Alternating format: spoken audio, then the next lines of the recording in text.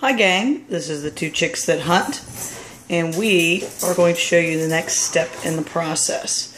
We already finished boiling off this head. That's where we last left off. Now remember, you want to simmer it, just simmer, not a hard boil, for 4 hours. Before you put the head in, make sure that you cut all the way down the nose, down here, and down here. And that skin is going to peel like an orange peel. Once you get it out, or get the top layer of skin off, you can use instruments like this. You can go down to Walmart. All it is a simple dental tool. You can use a toothbrush to brush some of the excess off, or a soft wire brush.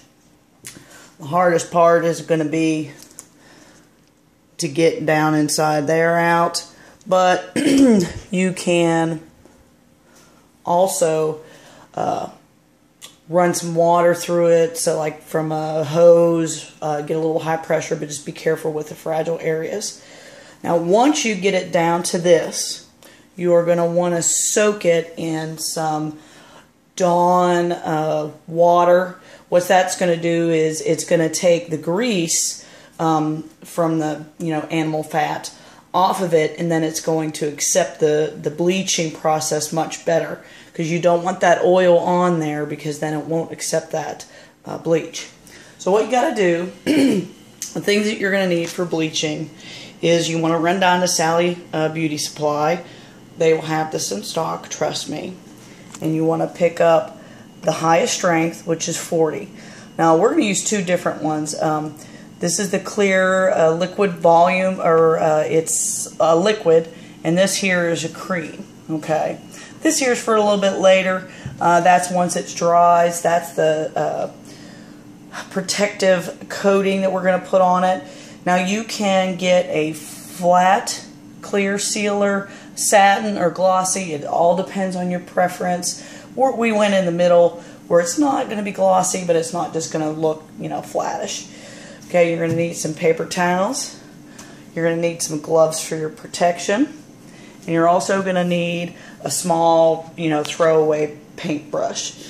Now remember, when you're going to do this on your wife's table, put something down to protect, because this peroxide will bleach something, and we really don't want to make her mad. All you're going to need is a plastic bin to put it in. Now this is the first one that we did, that the nose broke off. So this is going to be the first guy, because he's nice and dry now. And basically what you're going to do is you're going to take your peroxide, and I'm sorry for the camera work, but we're going to be careful that you do not hit the antlers, because that will bleach them as well. What we're going to do is we're just going to put just enough in the bottom here.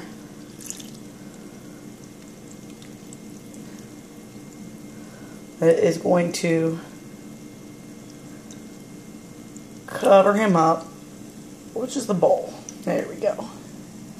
So now what you want to do from this point is use your brush.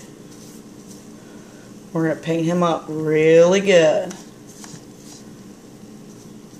Now, to get the right brightness that you want, you're going to need to let him sit in this and keep re-soaking him every 6 hours. But there is a little bit of a trick to it. Once